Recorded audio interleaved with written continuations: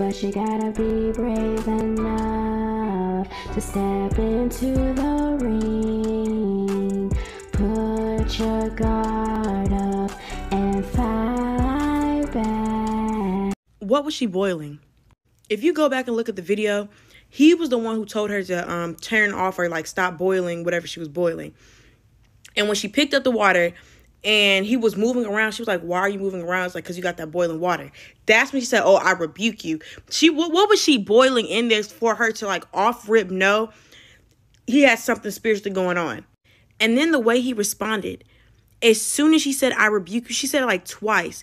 That's when he got agitated and angry. Like she knew something was there, but she only knew, not like she only knew why, but like she didn't understand or understood like what happened, why he felt that way until after he was like moving away from the boiling water.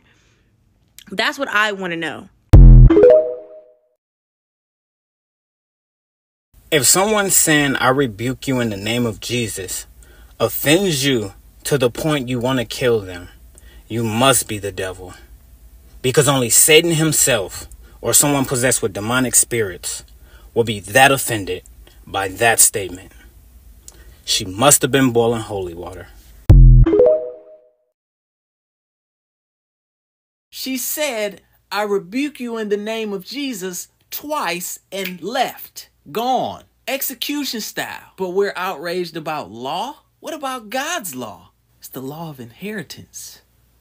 Glory to our Father God. So where do you stand if you had to stand for God? That's the sermon that didn't have to be preached when you watched the video. That's not a celebration. We're just going to focus on the fact that like, oh, it wasn't fair. It's never going to be fair. What does it mirror? No crime was committed. And life was taken.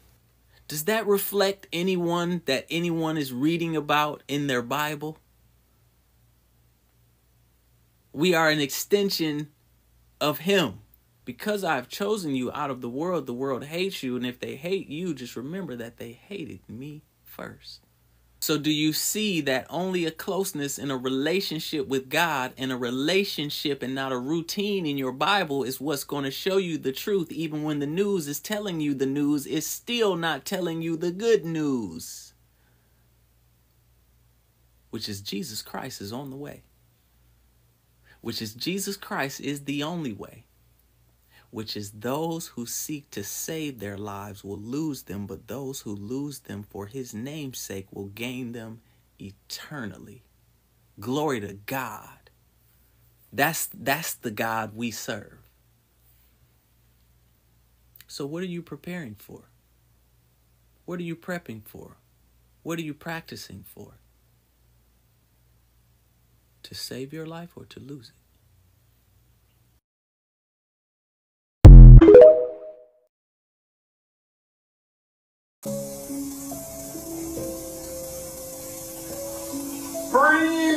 Now we got a headshot wound to the female. Headshot wound to the female, 1078.